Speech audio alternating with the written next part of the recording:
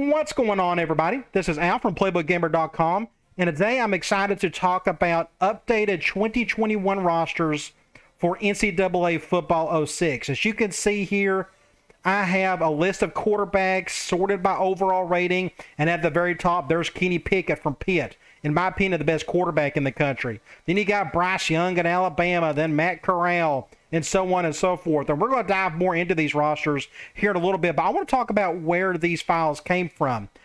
I will leave a link in the description below to this particular page, but Android has been converting NCAA football rosters from the PS3 games over to the PS2 games and PSP for a long time, and he does a really good job of doing that. And as you see here, he has the 2021 rosters for, again, 06, and he even has them for 11.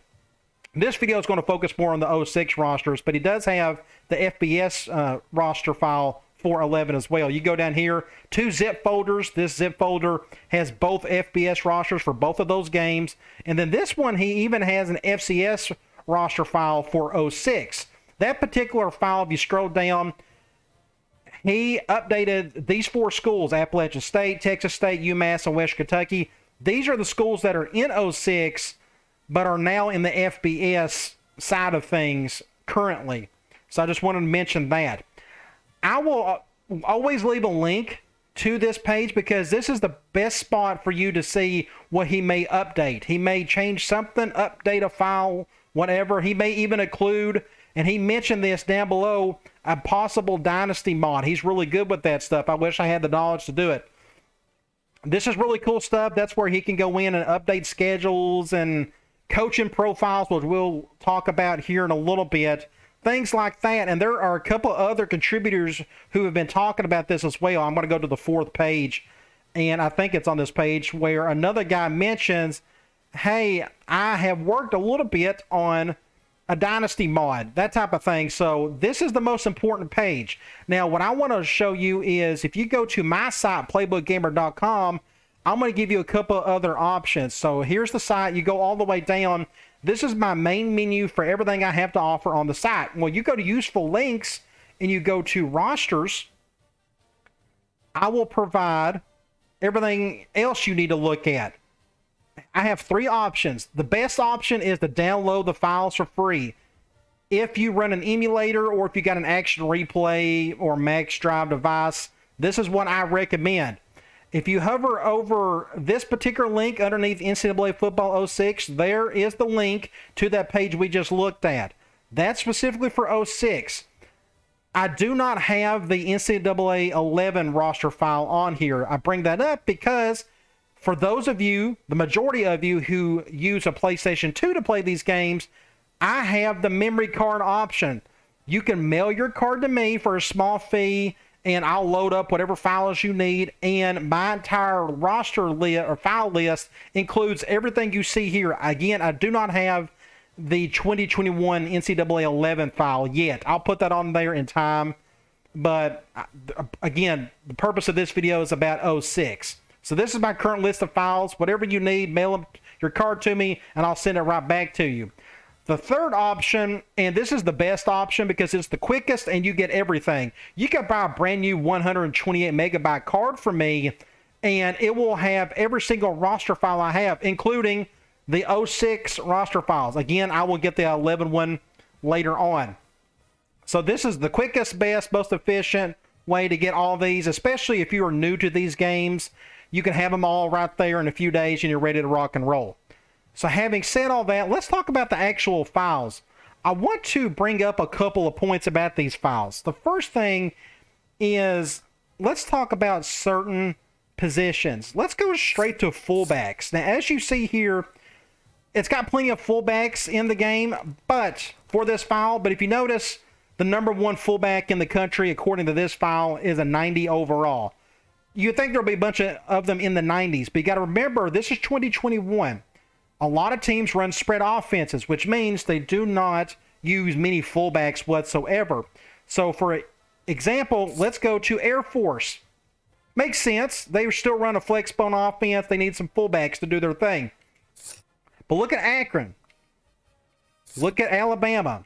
Look at Arizona. There are no fullbacks. Why is that? Because again, there's not many teams that use fullbacks because they're all spread offenses of some sort. I'll bring that up because if you go to Dynasty mode, we're going to look at the coaching profiles and we're going to see how this connects to the fullback. So that's just something to keep in mind. The next thing I want to talk about is there are a couple of positions that may have inflated rosters, or ratings, I should say. For example, let's go to Arizona. You see their overall ratings for these 4 tight ends, 80, 72, 70, and 70. Looks pretty normal. To me, Arizona, I guess they just don't have really good tight ends. But let's talk about NCAA 14. There are more attributes / ratings for that game than there are in 06. For 06, there's what, 20 of these, 19, however many they are? Well, there are probably 30 of them for 14. I may be real high on that number, but you know what I'm talking about. Well, when Android converts these files, he has to put those numbers somewhere. Now, he doesn't do it specifically. It's just the conversion process itself. Well, since those extra numbers have to go somewhere, again, they got to go somewhere. For example, look at all these break tackles. There shouldn't be many tight ends in the game that have that good of break tackle ratings. This is like good halfback type break tackle ratings. Something to keep in mind is, again, break tackle, there may be a couple other ratings. I haven't looked super hard. Jump may be another one that's pretty high. I don't think all these tight ends are that really good on the jump. Carry rating. Tight ends aren't supposed to be able to carry the ball super well, yet these are decent numbers. I bring that up is because remember these 4 numbers, 80, 72, 70, 70. Let's go to depth chart and see what these look like. You go over the tight end, and look what happened. 99 overall, 87, 88, and the 4th one was 86. All of these guys jumped up because of these other ratings that I talked about. Again, the NCAA 14 didn't know where to put these numbers. They kind of had to put them somewhere. If not, they put them where they're supposed to be, but they don't really relate to tight ends. For example, break tackle, all of them in the 70s or better. So you go back up to rosters. We'll go back to Arizona. And we'll go to tight end. Now look, they moved them back all the way up to 99 overall, 88, 87, 86. So certain positions, tight end is one. Defensive end is another one. Fullback may be the last one. The rest of them, I think, are pretty good. Now, some may get spooked by this and saying, hey, this ruins my dynasty or whatever. Technically, it doesn't. In a sense, you got to remember, this happens to every team in the game. So it's not like there is an advantage or a disadvantage over one or the other. So it's pretty much a wash. But I just want you to keep in mind of what you may see when you go into this. There may be other positions that may do the same thing. All this will get flushed out of the system after a few seasons in your dynasty anyway, so it's not that big of a deal. Now, you would think this 99 overall tight end is like the greatest tight end ever, but the most important ratings for a tight end did not change. His speed stayed the same. Awareness didn't change. His catch stayed at 80. And those are about the only important ratings for a tight end. He's got decent run block, but again, it's just 70 overall, so that's not all that great. So don't feel like this is going to ruin your game much. I don't think it will because, again, the only ratings that this guy will use is the ones I mentioned, except for, again, break tackle. You may see more tight ends break more tackles than usual. That's kind of it. They may be able to jump a little bit better. But again, this happens to every team. It's a wash. Tight end, I think this happens to fullback. I haven't experimented with it yet. I went through an older file from like 3 years ago for like the 2018 season. It happened to fullbacks. It also happened to defensive ends. So again, just keep that in mind when you use this file. The last thing I want to talk about, well, first of all, let me go to one other thing. Let's go to the entire roster for Arizona. Notice this center has an impact status. That is technically incorrect. NCAA 06 doesn't know where to put that impact status on these new guys. You would think, hey, we got a 99 overall tight end. He probably needs an impact player status.